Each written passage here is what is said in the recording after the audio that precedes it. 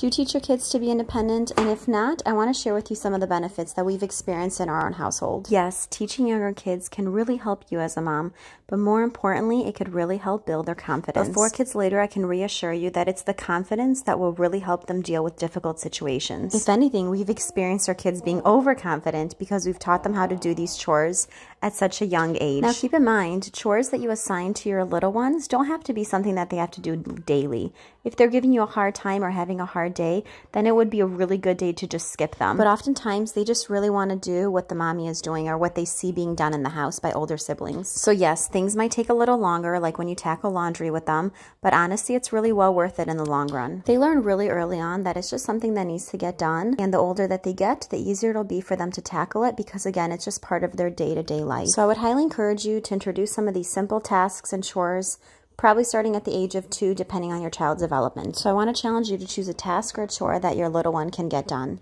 And that's all for this week. I'll see you guys next week with a full video.